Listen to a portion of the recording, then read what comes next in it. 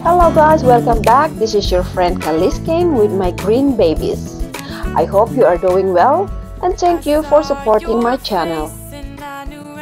If you haven't subscribed yet, please subscribe now and click that bell button for notifications of my new uploads. And don't forget to give me a thumbs up and leave a comment and share to your friends and families. Hi guys, welcome back. This is khalisKhayn. Andito tayo ngayon sa harap ng aking munting tahanan. We are outside today and today is March 27th. March is almost over and it's already officially springtime. So guys, samahan niyo ako because today we are going to make some container gardens. So samahan niyo ako guys and hopefully we're gonna have some fun. Alright guys, let's go and have fun. First off, my front porch is very shady and the roots of this huge holly tree made it impossible to plant in the ground. Kaya gumagamit ako ng malalaking containers sa pagtatanim. Big containers are expensive, especially ceramics and clay pots. So I use this plastic because they are a lot cheaper. Most plastics have no holes in it, so we are going to drill a hole at the bottom using my electric soldering iron tool.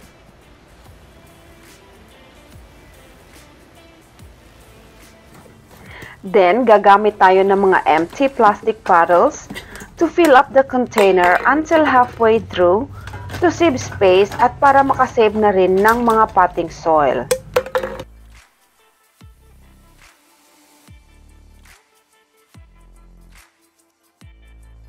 Another recyclable materials to use are the shredded paper. This will act as a perlite and eventually becomes a fertilizer. Mix it well with the potting mix. Last spring, I also did a vlog about using recyclable materials just like what we use today. I will share it with you at the end of this video. So ito na guys, we're ready to plant and these are the plants that I picked for this planter. This is a firetail channel. It is a very hardy plant and it requires full sun, partial or shade. So it is perfect for our location. This is khalisKhayn. First time ko magtanim ng ganito, so let's see how it is. I found them in the shade-friendly plants, so I grabbed it. One thing I learned when I searched for this plant is that it contains essential oil that can heal wounds. Interesting. We also have photos. We all know that this plant can thrive in all sorts of soil conditions and great for shades.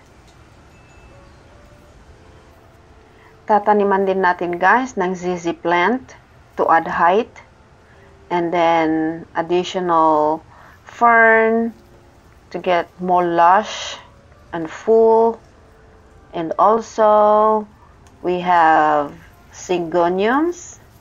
Syngoniums is another versatile plant just like the photos, and of course guys, our snake plant that is going to create a vertical effect for our arrangement. Alright, there you go guys. Yan lahat ang ating mga itatanim dito sa ating container na to.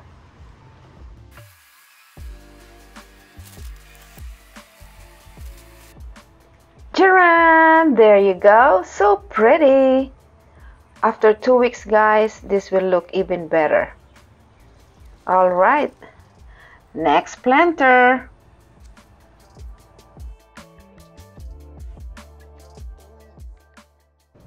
And itong dalawang planter na to guys ay tataniman din natin. So let's go do it. Okay guys, so pipili tayo ng mga plants na itatanim natin dun sa planter. So, itong cordyline or Dracaena. Hindi pala cordyline ito. This is Dracaena. Yan ang isang choice natin. Oh, tingnan nyo guys. Sobrang tagal na to guys. So, I feel so bad. I'm so sorry for this plant.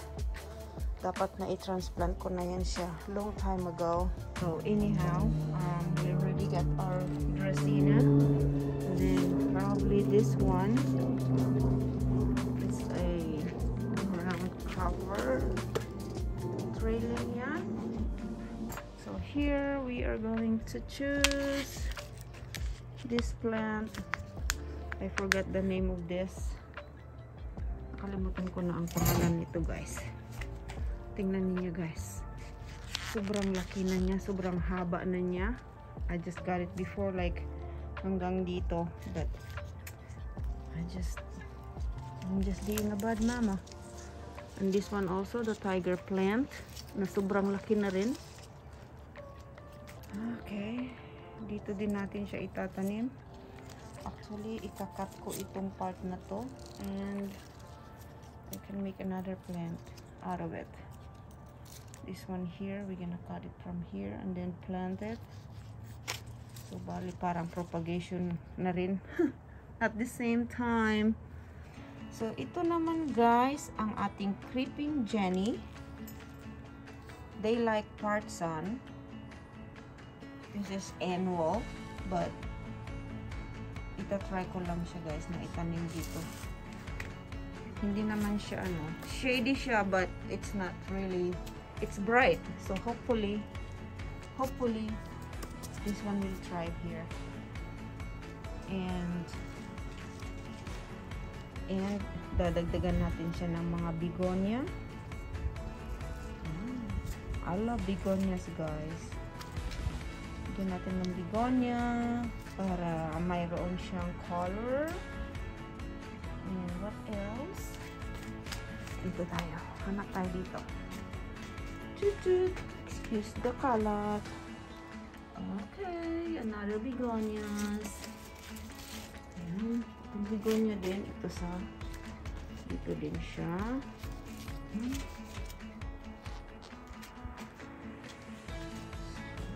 Para colorful ang ating planter guys. Okay. You see this planter guys? Yan. There are 3 kinds of, actually 4 kinds of begonia yung nilagay ko dito noon, but this one here medyo nasira siya sa cross. So we have another kind and this one. So what I'm gonna do guys is tatanggalan ko yung well, I'm going to remove some of these small plants here, yung anak-anak niya. So tatanggalin ko yan, puputulin ko, and then itatanim doon natin. Itatanim natin doon sa ating bagong container. Same thing din dito. And this one also, since mahaba na siya, mahaba na yung stems niya, it is better na ipupruning natin. Okay? I-pruning natin siya para magiging bushy ulit siya. Maging lush. So, tutubo yung mga bagong stems. Magiging beautiful ulit. Anyway guys, let's get going. Oh, there's another one that I want to replant. Here, this one. Ang ating Xanadu. Oh no, excuse me. This is not Xanadu. Oh, this is Xanadu. I thought it is. I thought it is a deja vu, but it is a Xanadu. Xanadu. Xanadu. Okay. Alright, tingnan nga natin. Let's arrange kung okay na ba.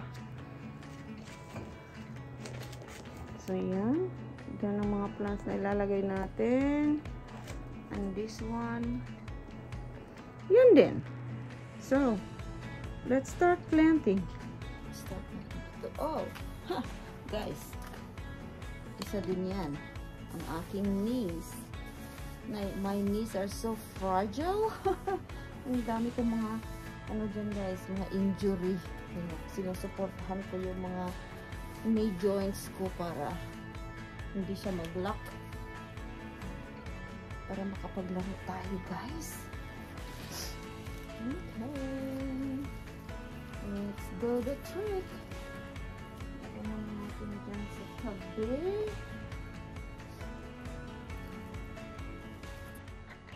In my arrangements, I mix colors to make it more attractive and stunning. Meron din tayong effect ng leveling of height, tall plants, medium, and trailing plants. I added space for each plant to give them room once they get bushy.